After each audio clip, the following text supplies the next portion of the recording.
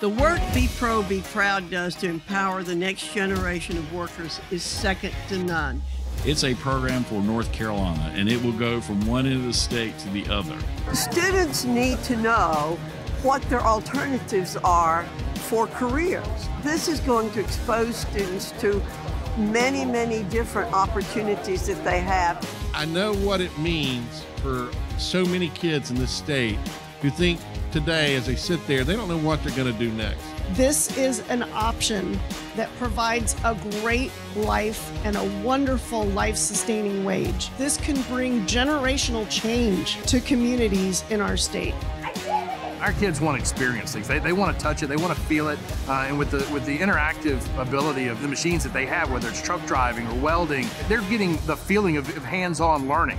When you can not just read about it or hear about it, but when you can see it in a real-world way, that's the way you attract attention, and that's the way you generate interest, but could literally change young people's lives. One thing I realized real quick is we do a disservice as a society to tell students they have to have a 4-year baccalaureate degree to be successful. We have got to stop telling our students that that is the only way to achieve the American dream. If something like this was available to me at a young age, it would have opened my eyes and allowed me to see different avenues besides just the four-year university avenue.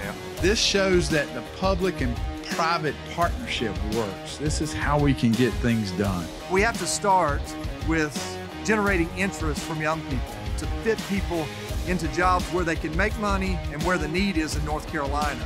What you don't see, though, is the energy and passion brought by literally hundreds of individuals working to inspire the next generation to succeed. I am pleased to tell you that we're succeeding. These things work.